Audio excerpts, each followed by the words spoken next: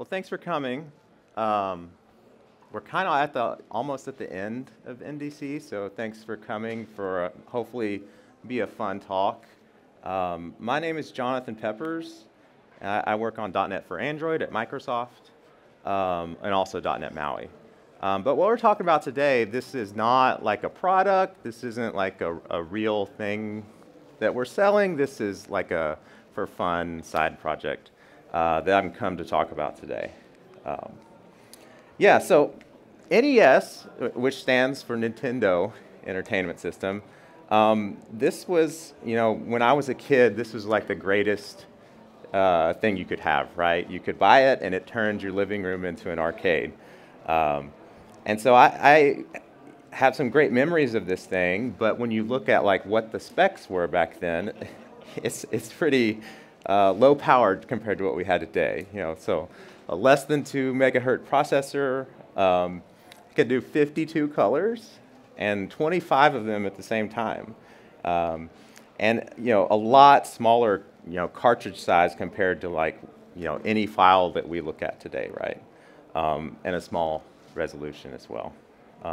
So this isn't me, but imagine that this is me, 10 years old, trying to earn $100 to buy a Nintendo. And I mowed my grandfather's yard to earn money and eventually got that $100. And by the time I had it, I think the Super Nintendo was coming out. So I wasn't about to earn 300 or 400, so I went with the NES. But my memories of the games, of course, what we remember in our head is much better than what it actually was. But the games were glorious, classic. First, Super Mario Brothers, it's a great game. Really the one that probably most people remember playing on the Nintendo. And then we'll ignore Mario 2, but Mario 3, the big feature there was Mario could now go backwards. And I mean, that's just a huge upgrade. And of course, I showed that picture of that ad from earlier, the light gun. Duck Hunt, also a great game. This is one of those pictures that when I see it, it's like I can hear it, right? Like the dog laughing because I missed the ducks and I lost, right? So this is all, great memories. So let's just go through, quick overview. First of all, why would someone do this? Run .NET on the NES? Why would someone want to do that? I'll do some demos of the thing working.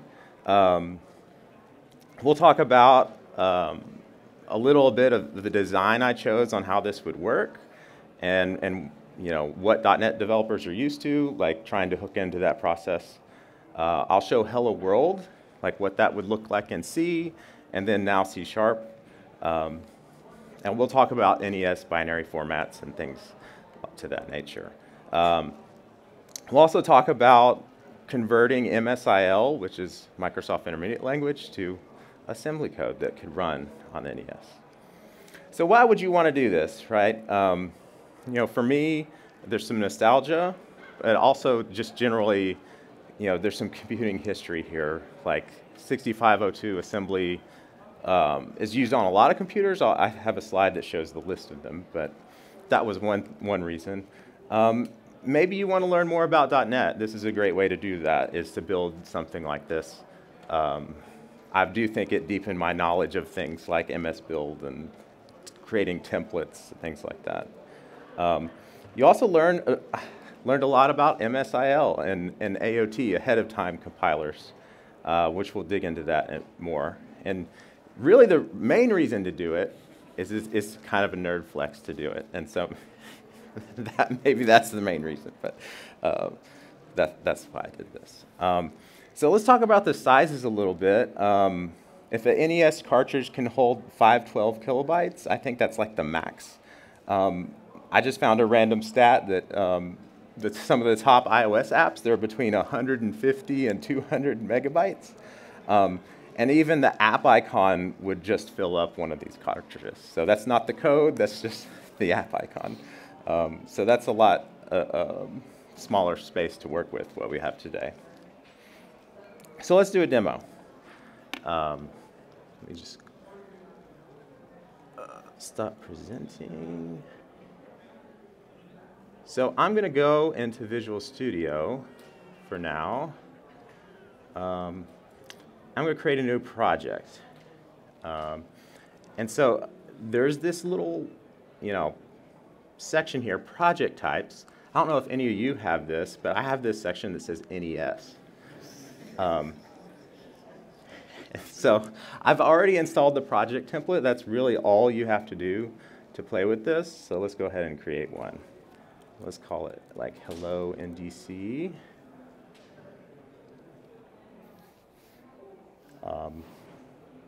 Should hopefully just take a second.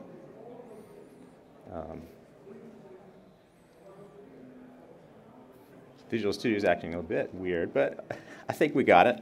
I'll talk a little bit about what the program is, but for now, let's just hit play, and let's see what happens. Should hopefully take a second or two. And so this is launching an emulator. This is an emulator called ANESE, or Another NES Emulator. I didn't write this, but the author was happy for me to use it for this project. He's always wanting more users, so.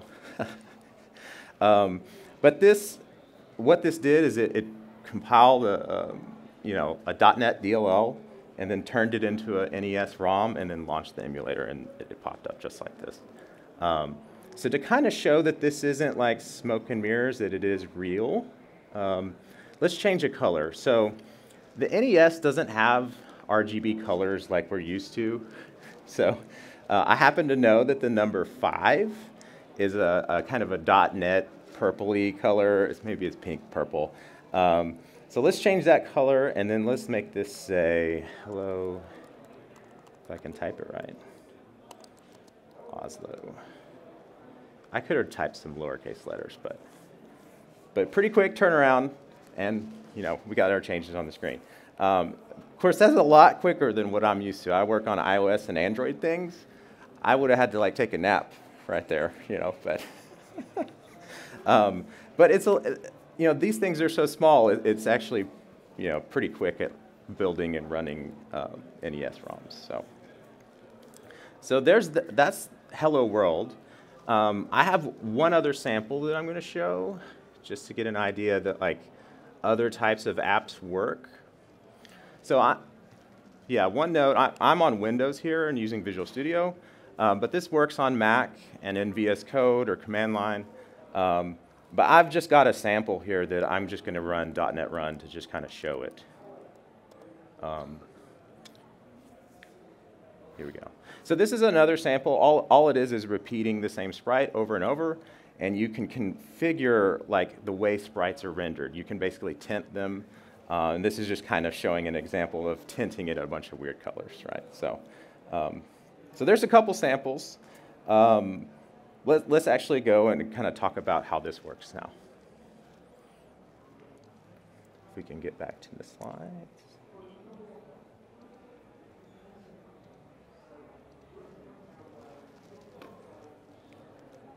There we go. So, assembly code encoding. So I'm going to show some assembly on the screen. I'm by no means an expert on 6502 assembly.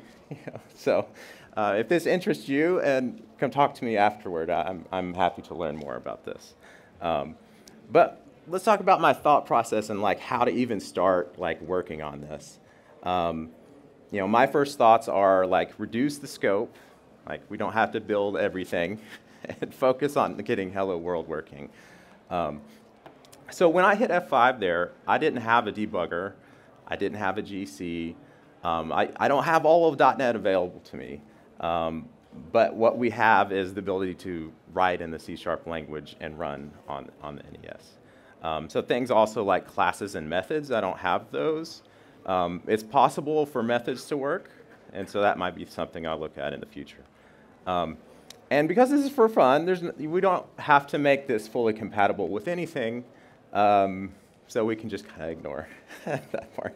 And I really focused on Hello World, starting with what should a C# NES application look like, its APIs and shape, and what does that program CS have in it.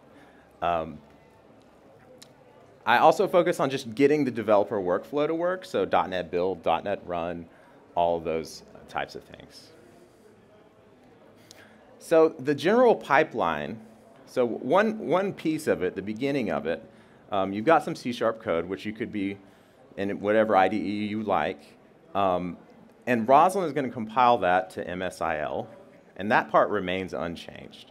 So I didn't really have to do anything there, but we're just kind of hooking into the .NET Build process that already exists. So here's a view of ILSpy. So the same code on the left, this is what it would look like if you looked at an ILSpy or some other decompiler that can show IL. And so we're going to write an MS build task that opens the IL and then outputs 6502 assembly. So this is a screenshot of 8bitworkshop.com, which I'll talk about here in a minute, but it has a disassembly view, and this is kind of what it looks like. It's not quite as pretty as VS Code on the left, but anyway. So this process, this is kind of how .NET works on almost all other platforms. But one difference, so since .NET Framework 1.0, we have a just-in-time compiler. It will load the IL at runtime, right, and it converts it into machine code that can run on the fly on the machine that you're running on. So one of the things I work on, so Mono has an AOT ahead-of-time compiler that does this work at build time. So if you've ever made a Xamarin app, or now .NET 8, .NET MAUI, we have this technology today. And it's kind of interesting. Some Apple platforms like iOS or Mac Catalyst, it's actually not possible to run a JIT.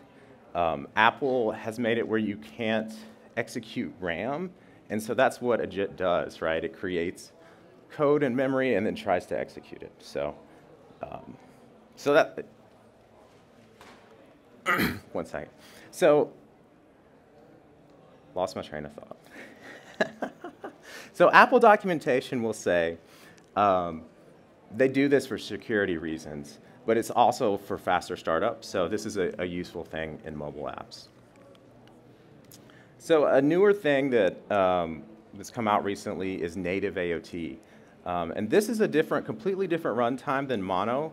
But it's built for having apps where you want small footprints and you want them to launch quickly. And in .NET 7, we got this for console apps. So if you have a small command line tool, this is a great thing. You should check it out. And in .NET 8, we had experimental support for this on iOS. And we're still working on this. More support coming in .NET 9. We might be able to remove the experimental label, but we'll see what happens there. So this is 8bitworkshop.com, which for me, for a way to even figure out like how to do this at all, this was the main tool that I used to do this. It has a drop-down of many different old computers and emulators, one of them the NES, and you can write C code in the middle and see it kind of running live in an emulator on the right. And so many of the samples that I got working came from this site.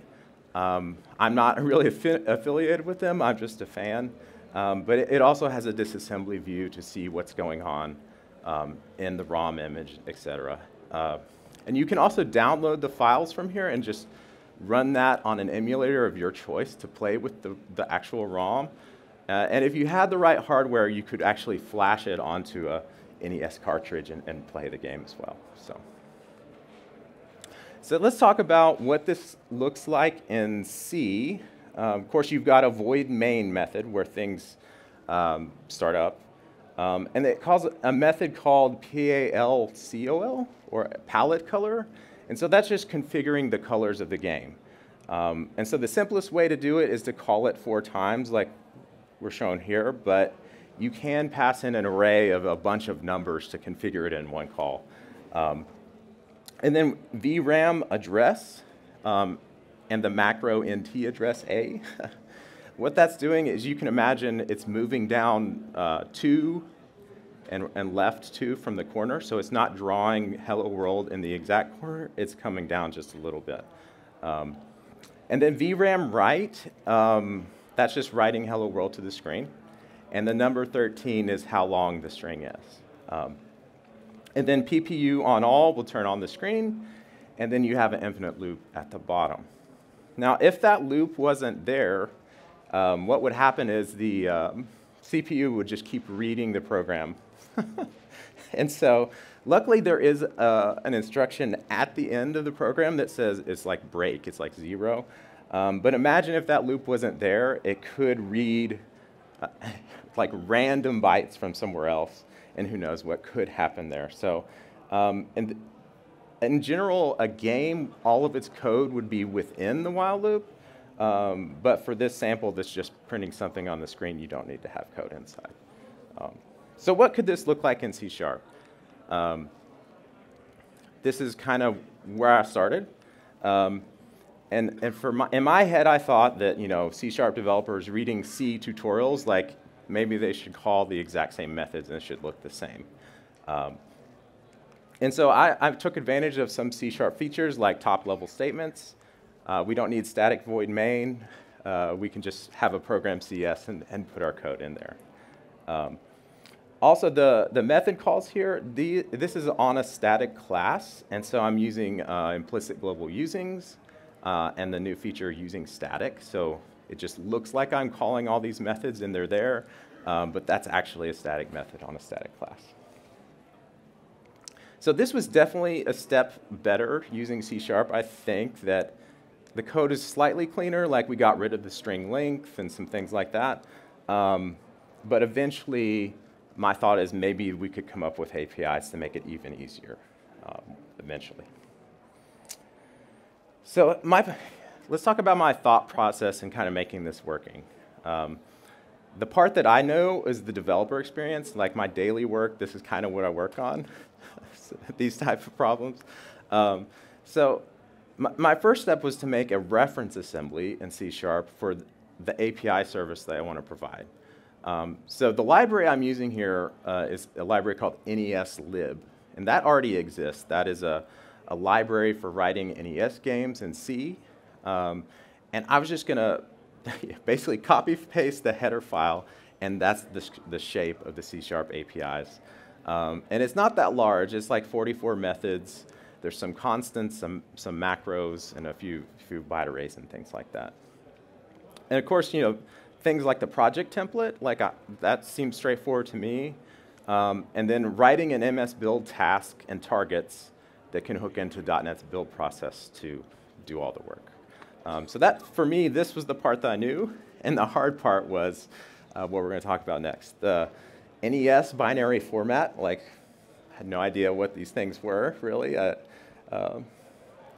And understanding just enough to get Hello World working was kind of my initial thought. And then I was going to use a library called System Reflection Metadata, which this is similar to mono.cecil.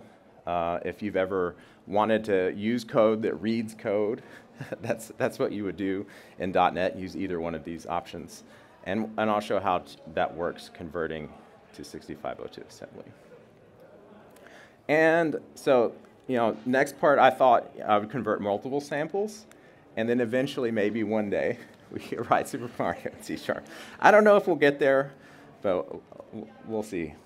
So the NES file format. So this is what, if you went to some weird, sketchy website, freeroms.com, maybe some of you have, I don't know. And the file you download will have a .NES extension or maybe a .ROM extension. That file will have a header that's about 16 bytes. And then it'll have potentially a trainer, which we can ignore that for a second. It'll have a section of bytes called the program ROM or PRG ROM, and then a section of bytes called the character ROM, which is we can think of it as image data today, but it's not really an image. I'll show some pictures of what that looks like. And then there's some other optional space that is probably not going to be used. So the trainer, it's interesting what that section is. This is a place for development where back in the day, if they were developing an NES game, they would have feature flags like debugging flags that would maybe put an extra thing on the screen, maybe make Mario invincible so they could get to the end of the level, something like that. I tried to get a picture of, this is a way some people would hack like physical cartridges. They would add a trainer on top to be able to change the game. I couldn't find a picture of it, but in today's world, people, they actually would just edit the ROM to do the same thing. So this is a picture of a random ROM hack where they've changed Mario into Luigi. It changed some text. I think they changed the title screen and some other things, but that's just a fun example. So here's what it looks like if you take a cartridge apart. It's just basically one card, and you can see actually the pins where the program ROM and the CHR ROM, that's actually where the bytes can be written on these things. So when you're out of space, you're really out of space because you can only fit what's on the card in your programs. So the header, yeah, it's funny. It has the letters NES followed by an end of file byte. And then it has a couple bits for the size of the program ROM and the character ROM. And then the rest, we can really just think of them as zeros for now. So how would you write the header? In this example here, imagine the writer is a system I/O binary writer. And so you could just as you would thought, you could write NES, the end of file character, and then some numbers to fill out the header information. And so for me, the step one, I wrote a unit test that called code like this.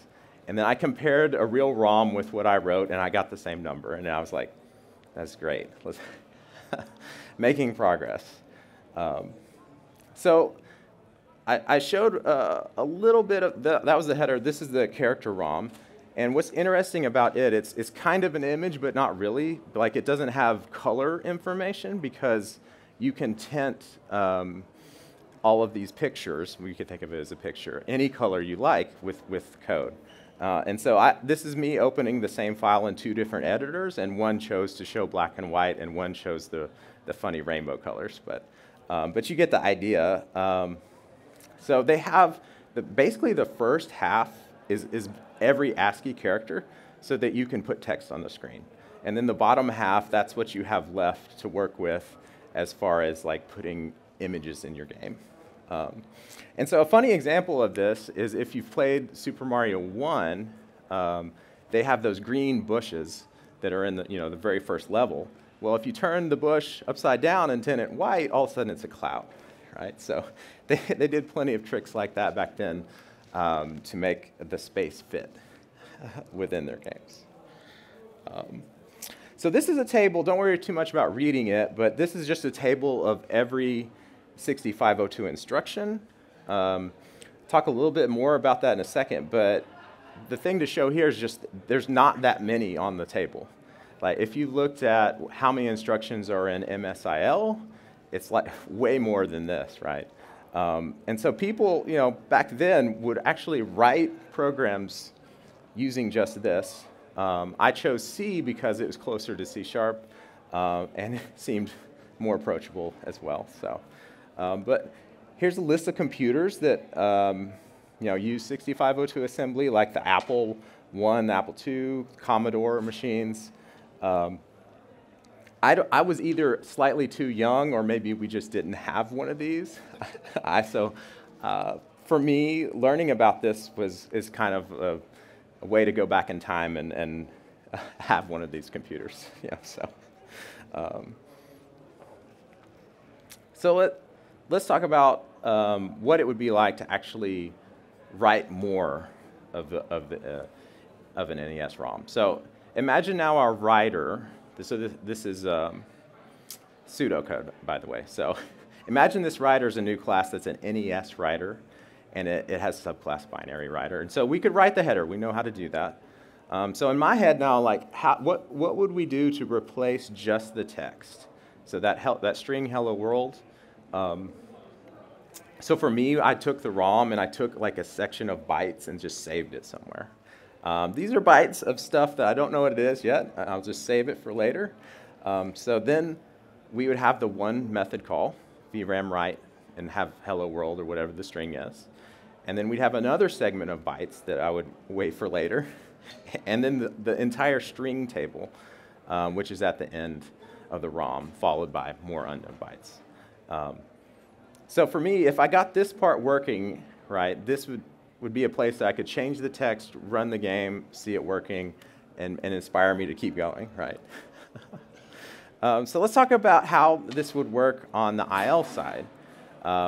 When you compile a class library or whatever, this is a view of ILSpy opening the compiled .NET assembly. And so you can view all the code in here. That's what most people would use it for. But there's also a section of tables. And so, for example, the user string table, it has any inline strings that you use within your C# code. And there's also a string table. So there's user string and string. But string has type names and method names, whereas the user string table has any like inline stuff in your code. So you can imagine we could loop over the user string table and just write out the string table that the NES would understand. So here's what that code would look like. Using system reflection metadata, which this library is newer than MSIL, and it was kind of built for performance.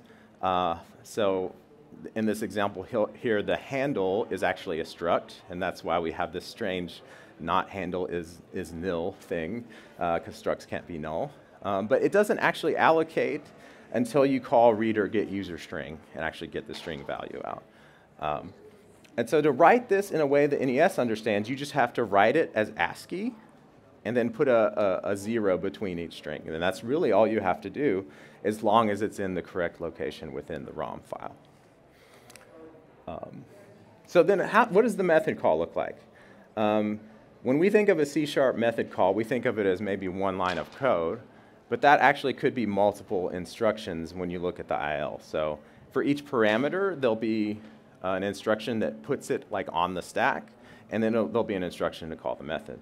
So in this example, those IL numbers, that's just the offset in the IL. You could probably ignore that. But load string is the instruction, and the load string has one operand, hello.net, which is the actual string. And then the second call, void, is actually a pointer to look up the specific method and call it. So what would this look like on the NES side? It's similar. Like if you close one eye, maybe it's similar. But you could think of this instead of a stack, you're pushing data into different registers. Like it's not the same type of machine. But so JSR, that is jump to subroutine and return. And so push AX is like an internal subroutine to NES lib. So they're basically taking a few numbers, stashing them away, and then at the end, calling jump to subroutine to VRAM write as the method call. And it knows how to look up the values from what's in the registers. So it's very similar to IL. When you look at it, you could see where it would be possible to make this work. So let's look at what they'll look like. We look at our NES writer from before. In this example, I've made a new write method and an enum for every instruction, and then you can pass in bytes to follow each instruction, right? So just like I have a code comment here that was the assembly code. It's pretty straightforward. So then we get to the ones that are like jump to subroutine and return. Those actually are 2 bytes. And so in this example, you can see the bytes are flipped around because the NES is a big Indian machine, which is similar to almost all modern machines today as well. But the larger bytes in a number are written first. And that's the big end is written first. That's why it's called that. So that's straightforward. Like, to me, it looks very close, like this is C# code to write assembly, but it looks very close to what the original assembly code looked like. So let's talk about a little MS Build now. Does anyone like MS Build? Anyone know about MS Build? No? Yeah. MS Build to me is like, it's like defense against the dark arts for .NET developers, right? Like it's like, if you know a little MS Build and you can read some logs, you can save the day and figure out why your build is broken, right? So, but I'll talk a little bit about, how you can hook into .NET's build system. So MS Build has targets, which are written in XML, and then it has tasks, which you would write in C#. So this is an example of a target that I named transpile, and it has inputs and outputs. So the input would be the .NET assembly, which I used a property with the $sign called target path, but we can ignore the names, but it's taken the input as the assembly, and the output is a file named .NES. And the inputs and outputs, what that does is if the input is newer than an output, then it would run this target again. So that's a feature for making your builds incremental. And then it calls the transpile to NES task, which actually does the real work. And so if we look at what the task looks like, MS Build task APIs have been around a while, since like maybe first .NET Framework. So they're not async, but you basically subclass a class named task, which predates the system threading task. Any properties you add here can be passed in from a target. So in the example before, we had like 3 properties. So those would be listed in C# as plain properties. And you just override an execute method where you can do whatever you need to do inside. And then you return true or false if you want the build to abort after the execute method is complete. And so returning if there were any errors is kind of just the general way to write one of these. And so the part of launching the emulator this is even simpler than writing tasks. You basically just set a few properties. You can set a property, run command, run arguments, run working directory. And when you run .NET Run, it will evaluate your project, find all these values, and then run the correct executable when you type .NET Run. And Visual Studio also knows how to evaluate and do basically the exact same thing. And so that's why my demo worked at all in Visual Studio. They follow the same patterns on the command line as well. So here's one other example. That attribute table from before, all those diamonds of different colors, actually had some interesting things in it that I thought I would show. And this is more interesting on the IL side, actually. Sorry, I went the wrong way. So in the sample, it creates a byte array with a bunch of numbers that declares how the colors of those diamonds appear. And then sometime later, it calls VRAM write and just passes in that attribute table. So this code looks straightforward to us, but when I learned how this is represented in IL, I was actually quite surprised what it looks like. So if you look at IL Spy, what that instruction looks like, it has a very strange class names and field names. Yes, yeah. So load token field, and it calls this class with private implementation details, and then there's this big long hash.